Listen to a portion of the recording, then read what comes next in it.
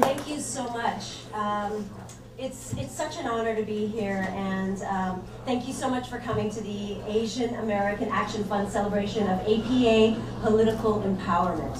I have to warn you all that I'm very new at all of this, and I'm very nervous about being up here, so please bear with me. Tonight's event is about unity.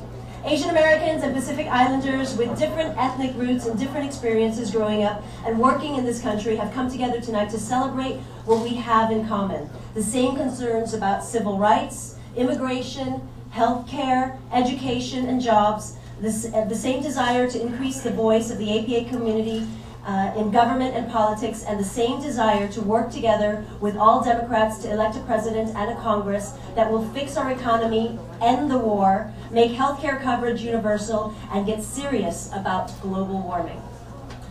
Tonight, we are recognizing the work of the AAA Fund, which has been unifying Asian Americans and Pacific Islanders behind these common goals since 2000. As an Asian American and a Democratic activist, I am delighted to be here tonight to celebrate the work of the AAA Fund as your mistress of ceremonies. I hope you enjoy the evening.